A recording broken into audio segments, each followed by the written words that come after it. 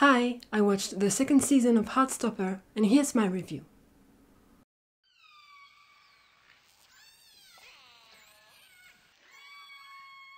This is the direct continuation of season 1 after Nick came out to his mother. If you've watched my review of season 1, you know that I defended Imogen in this video and I knew she wasn't so bad. Well, she kind of disappointed me having a crush on Ben, like Ben of all people. Couldn't it be someone else, really? So it kind of disappointed me that she would have a crush on him, but in the end, how it turns out, how she breaks up with him in front of everyone is very satisfying. And yeah, I just knew she wasn't that bad. She's just a typical teenage girl, I want to say.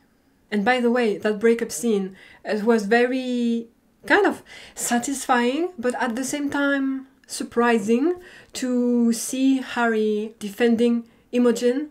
Yeah, very surprising, but very satisfying at the same time, if you get this kind of feeling I had.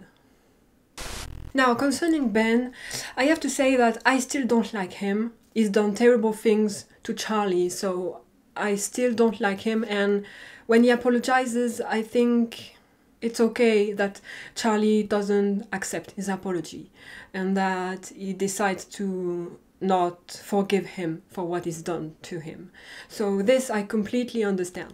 If it was me, I think I'm too nice of a person, so probably I would have said, yeah, it's okay, because I'm too kind of a person, I think. But I completely understand Charlie, and I think it's logical in the continuity of everything, so there's this. But I want to contrast, and it's not going to be to everyone's liking, but I did kind of like Ben's apology. To me, it felt very sincere, and I did feel for him a bit at this moment, because at the end of the day, like I just said, I can't forgive him for what he's done to Charlie, because he's been very bad to him. So this, I can't.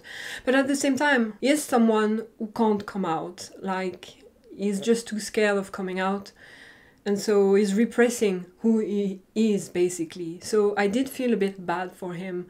And the animation at this moment, the LGBT, if I can say, wave coming towards him and him turning around, not embracing who he is. This was very strong, and yeah, I did feel for him at this moment. That's the end point. So, like I said, I know it's not going to be to everyone's perspective and perception, but maybe again it's because I'm too nice, I don't know, but I did feel a bit for him at this moment. Now, I don't really have anything to come back on Darcy and Tara. I think they are still cute, like in season 1. They have a healthy relationship as well, just like Nick and Charlie, in my opinion. But I want to say that I like Darcy a lot more in this season. I think it's because we know some of her background, we get to know a bit of who she is, where she comes from, and because of that, she seems a bit less like the crazy type, the crazy extroverted type, a type that I'm not necessarily very comfortable with. And so in season 1 I had a bit of trouble connecting with her. I didn't like her that much, but knowing a bit more about her background in this season, I got to like her a lot more, and yeah, from what we saw, it made me a lot more interested in her as well, because I felt like I wanted to see more of what was going on with her. Now, like I just said, Charlie and Nick are just as green flag as Tara and Darcy, in my opinion. They are just so cute together, overwhelmingly cute, I have to say. I was scared going into season 2, or knowing about season 2, I was scared it would introduce a lot of drama, and drama between Charlie and Nick. So this was a worry of mine, but I'm so glad this doesn't happen. There is a bit of drama, a bit of things happening, but it has nothing to do with the relationship between Nick and Charlie, and I'm very glad for that, because yeah, I feel like usually this is what would happen. After they happily got together, the drama between the two of them would happen. And so I'm so glad this doesn't happen. And yeah, I enjoyed that so much. In this season, I think Nick puts way too much pressure on himself.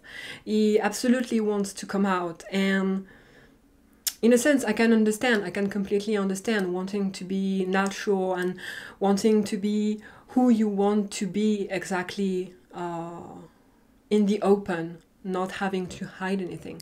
So this is something I can completely understand.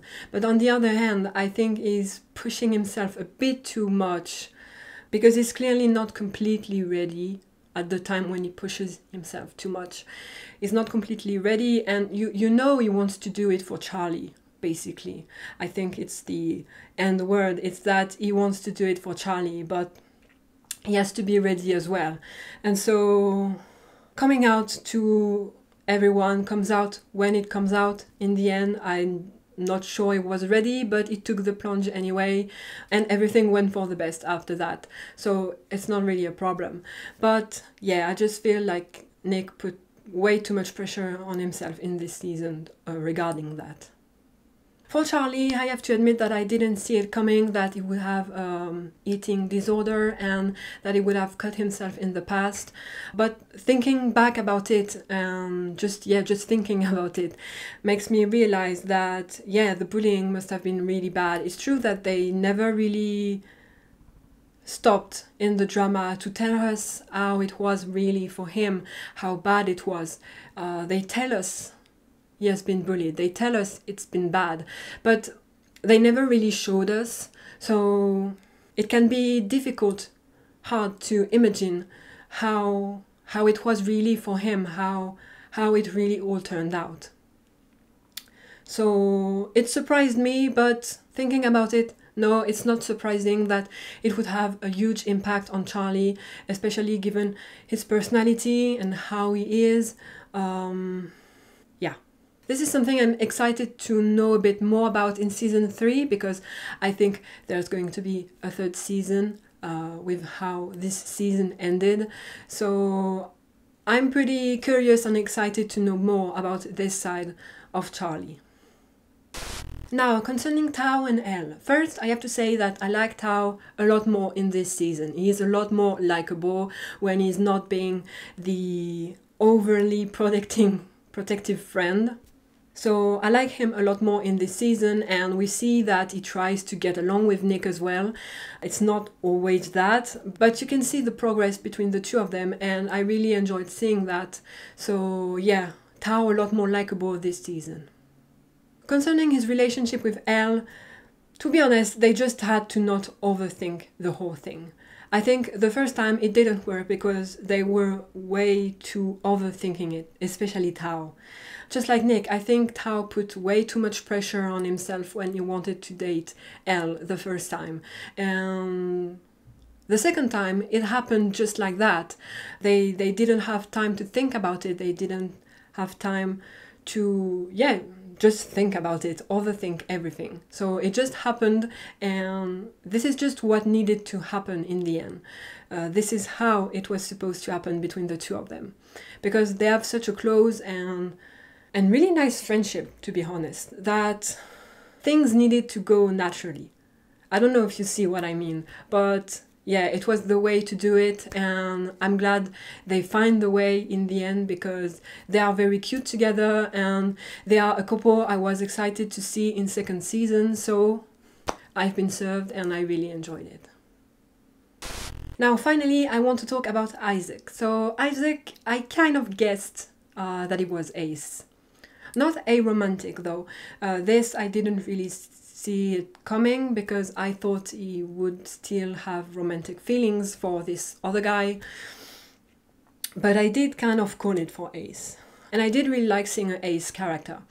I've been wondering for years now if I'm not ace, but it's difficult to put a label on yourself, I feel like, especially when you're really not sure, because what if you're wrong, actually?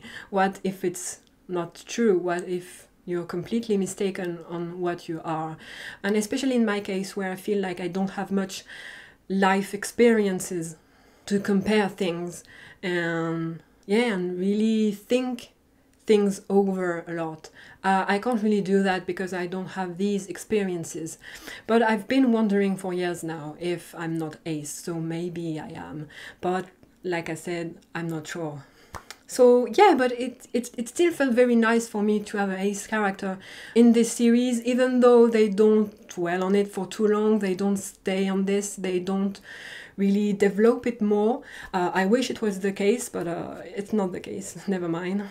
So I can kind of relate to him, even though aromantic, I'm sure, I'm certainly, no, I'm completely 100% certain I'm not aromantic, so this I can't really relate to it.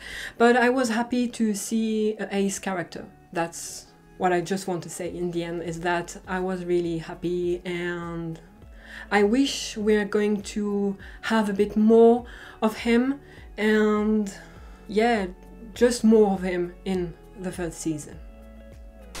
And with this is all I have to say about the second season of Heartstopper. Overall, I really enjoyed it. It was very, very enjoyable. Maybe I did enjoy it a tiny bit less than season 1, but really, really tiny, nothing much.